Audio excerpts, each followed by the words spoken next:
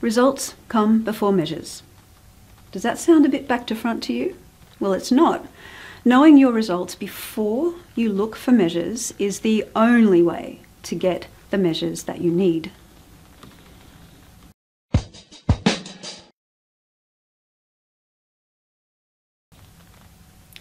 One of my readers shared this with me. I recently spoke to someone who had spent months of their time analysing their organisation's customer data for interesting trends and measures. Their report contained nothing that staff didn't already know. Not only that, the findings were so general that, even though somewhat interesting, were not useful to do anything with. Now, that is a classic symptom of focusing on data and measures before thinking about the results that we need to know more about. And as my reader points out, the only reason we need any kind of analysis of data is to guide our action to improve those results. Now, if the idea that results comes before measures is confusing to you or your colleagues, here's something to be aware of.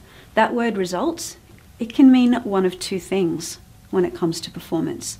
So some talk about the results their measures are showing them, like an increase or a decrease in performance. But when I talk about results, I mean the impact or outcome we want to create, the impact or outcome that our measures are giving us evidence of. We need to be clear about our results, the outcomes or impacts that we want, before we can know what measures and what data and what analyses will be useful to us. Results before measures is one of the mantras of the PuMP methodology. So what should our measures be? That is the wrong question. The right question is, so what results are important for us to achieve? Then you should ask, how will we recognise that those results are happening? And thusly, what are some sensible ways to measure those results? Now, every month I have lots of new readers asking me for measures without any information at all about the results that they want. I'll go through some examples just from a single month alone, but I'll also give you a sample of the questions that I ask the reader back to get closer to understanding the results they're aiming for. So example 1, how do you determine the right performance measure or KPI to meet expectations?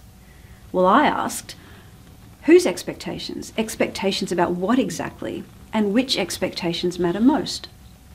Example 2, how do you measure infrastructure asset performance?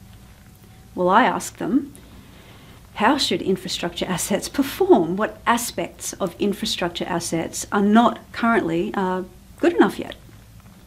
Example 3, what are the measures of outcomes of public policy reform? So I asked, what are the outcomes of public policy reform that really matter? Who is impacted by the policy reform and what do they need or care most about? Example 4, what are the metrics to use in construction projects? Well, I asked, what about construction projects needs to go really well but currently isn't? What do your project stakeholders complain about most? Example 5, how do you measure data quality? So I asked, what does data quality mean to you? Can you describe examples of good data quality compared to bad data quality? Example 6, how do I measure team performance of a product management team? So I asked, what are the promises that the product management team make to their customers and other stakeholders? And which of these promises do they struggle to fulfill? Example 7, what are measures for the quality of leadership delivered by my subordinate supervisors? And I asked, what kind of leadership does your organisation really need? What is your culture struggling most with? Which leadership behaviours are most important given that context? Example 8, do you have some KPIs for a software development department? And my answer, I asked them, in your organisation, what is the differentiating quality of your software compared to competitors? And what do the software users most complain about when using the software the department develops? Now, if you're struggling to find meaningful measures, it's almost certain that you don't understand your result yet. Get that understanding first. Trying to find the measures before you have a clear result is like trying to navigate before you have any kind of map. So try and notice when people ask questions like these. How do you measure this? What should our measures be? Do you have some metrics for this? How are other organisations measuring this? Where can we find a list of measures for this?